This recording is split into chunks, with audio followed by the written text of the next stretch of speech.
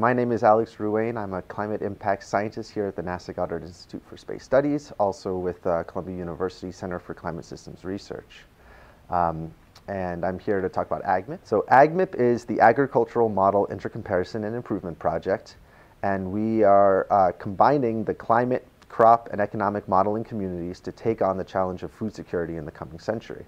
And in the past, what we've noticed is that the agricultural community has been doing lots of impact assessments, but they've been done in different places with different methodologies and with different models that haven't truly been intercompared, so that it's very difficult to understand how one result relates to another result. And this is especially complicated when we're dealing with a global agricultural economy where commodities are grown in one place and traded and consumed in another. AgMIP connects the leading crop models, climate models, and economic models from around the world. We have scientists working on the global scale, looking at running gridded models over the whole world. We also have collaborators all around the world working in their own backyards at the local agricultural level, connecting the field scale crop models to the regional economics driven by the climate change signal.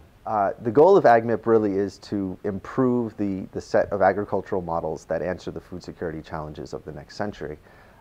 So we are doing big intercomparisons of models all around the world and the agricultural systems. We can then use the intercomparisons, the results of our analyses, to improve those models so that we are more up to the challenge of answering the big policy questions for the decades coming.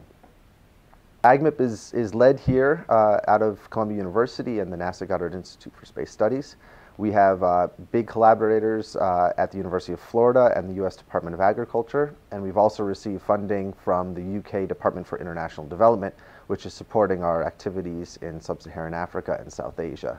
Our partners really come from the places where the agriculture is actually being done.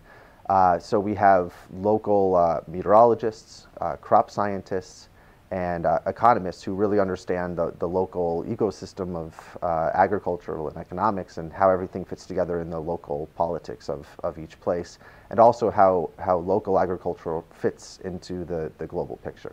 So one of the factors that AgMIP is taking on is trying to understand how a lot of these models, which were developed for today's climate, can be applied to the climate changes that we're expecting down the road.